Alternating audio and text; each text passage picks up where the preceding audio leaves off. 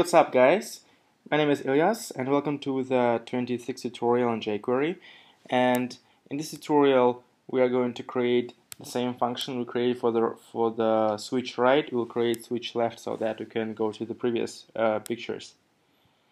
And we already learned a lot about jQuery and built this nice jQuery portfolio, and I'm sure you already are able to create more interesting things using your knowledges right now. But now let's just go ahead and do the same feature for the left click function. And I won't copy the code, I will just write it again. So we create a variable called prev_li, or previous list item, and set it equal to the current li dot prev. And what that prev is the same as the dot next, but just gets the previous element in the list.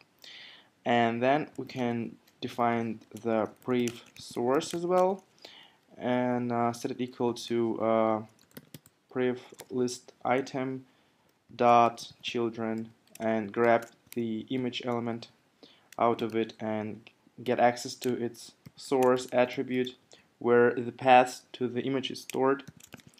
And then we select the main picture, the main image, and set it source attribute to this previous source which we just fetched right now.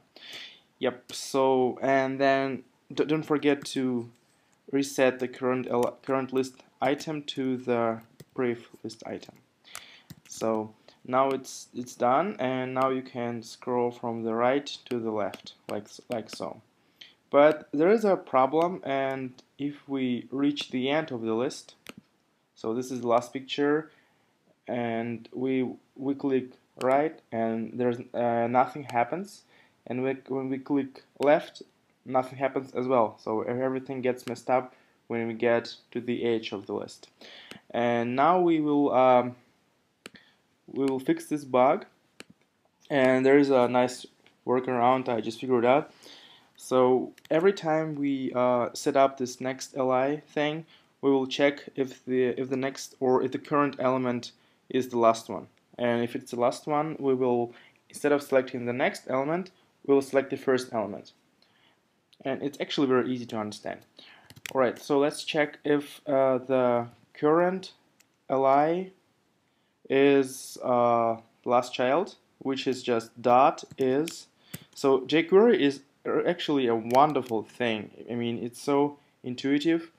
So in order to check if it's the last child, you just say the element dot is, which is a function, and you just say last child. So if it's the last child, we will run this code, and if it's not the last child, we will run something else. So if it's not the last child, we can grab this line of code and paste it here, so we can access the next element. And if it is the last child, we can just go ahead and say next li should be equal to the let me figure out real quick, to the portfolio li dot first,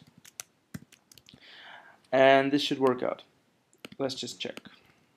So I'm clicking the last image, and I want to click to the right, and it did. So we just jumped from the very last picture to the first one, and if we continue clicking next, we will go all the pictures in a circle. So now we did it, and well, of course it's very easy to do the same functionality for the left click, so we can actually copy this code snippet and paste it right here, and I'll just get this line of code which gets the previous element, and I replace it like so. And instead of saying next li, of course I need the previous list item. And instead of saying first, I can say last. And here, instead of saying last, I can just say first. And let's just go ahead and test. I click the first image, and I want to go back. Hold on, and I want to go back, and it goes back. So now we can scroll the images to the right and to the left. Isn't it wonderful? And you know, it's only well, it's not that many lines of code in jQuery, because you have all these cool selectors, and you can ask if the element is first child or not first child, just using this is function.